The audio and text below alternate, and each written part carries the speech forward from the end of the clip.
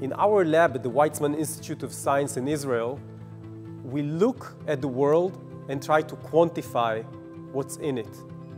We asked ourselves, what do we have in terms of living mass?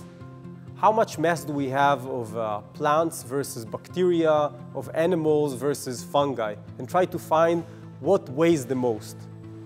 This is what we were started with, and then we came up with the question, the living world is something that is relatively constant in terms of overall mass, even somewhat decreasing because of all sorts of things we, humanity, are doing to the planet.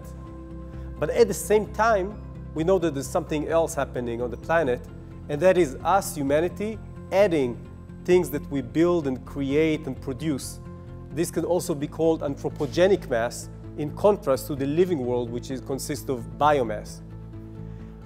And we know that this anthropogenic mass, the things that we, humanity, produce, like roads, like cars, like phones, is something that accumulates rapidly, while the biomass is relatively constant. And I was taught when I was in school that when you have one thing that is relatively constant and one that is rapidly increasing, at some point they would intersect. And at this point in time, there will be on the planet Earth more things that are human-made than all the living things combined. And we were curious about when would that time occur. And the answer that we found is that this is happening at the year 2020, meaning right now. In order to do our study, we had to collect a lot of information because you need to know the mass of all living things, no matter where they are, in the ocean, on land, in the deserts, or in the forest. And we also needed to know about all the things that humanity produced, meaning the cement and the bricks and the cell phones and the cars and all the plastic. For that, luckily, we could build on many, many years of the community collecting information.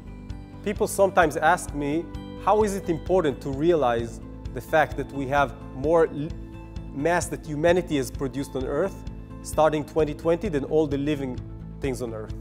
So I think it's important to clarify, it's not that something magical happens and at this transition point the whole world changes immediately. It's a gradual process that is happening on the face of the Earth.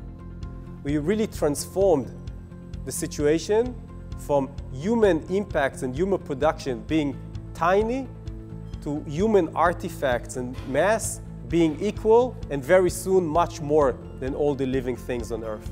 I think even just realizing the fact that we are at this point where humanity is such a large effector and such a large force in shaping the planet, the face of the Earth, already tells us something about our place and our responsibility, and each one could consider what kind of decisions they could do. It might be about the size of the house they're building, or how much consumption are they doing, how much they're trying to reuse things, and how much are they spending the money in a way that creates more and more artifacts, or try to think how to do it in a way that uses the natural resources more sparingly and tries to conserve as much as possible.